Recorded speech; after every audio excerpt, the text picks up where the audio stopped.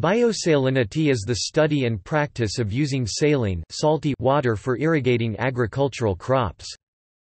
Many arid and semi-arid areas actually do have sources of water, but the available water is usually brackish 0.5 to 5 grams per liter salt or saline 30 to 50 grams per liter salt.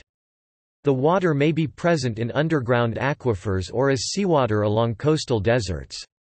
With traditional farming practices, saline water results in soil salinization, rendering it unfit for raising most crop plants. Indeed, many arid and semi-arid areas were simply considered unsuitable for agriculture, and agricultural development of these areas was not systematically attempted until the second half of the 20th century.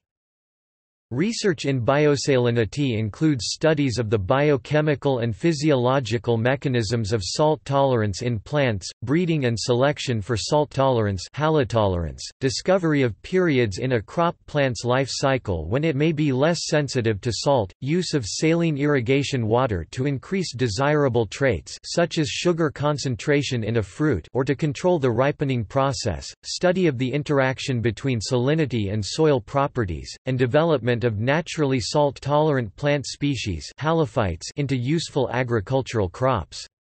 See also halophile bacteria, which thrive under conditions of high salinity. When properly applied, watering well in excess of evapotranspiration, maintaining soil structure for excellent drainage, brackish water irrigation does not result in increased salinization of the soil. Sometimes this means that farmers have to add extra water after a rainstorm, to carry salts back down to below the root zone.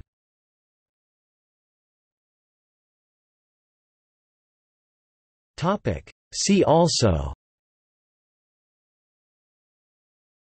Arid Forest Research Institute (AFRI), Crop tolerance to seawater, Salt tolerance of crops.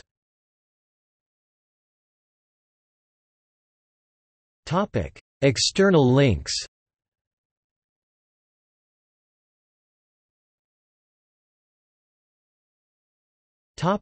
Organizations involved in biosaline research and development.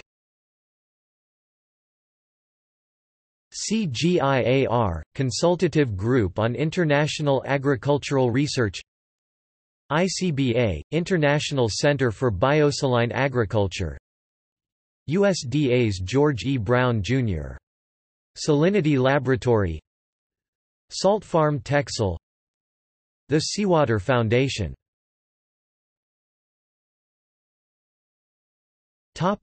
Popular reviews.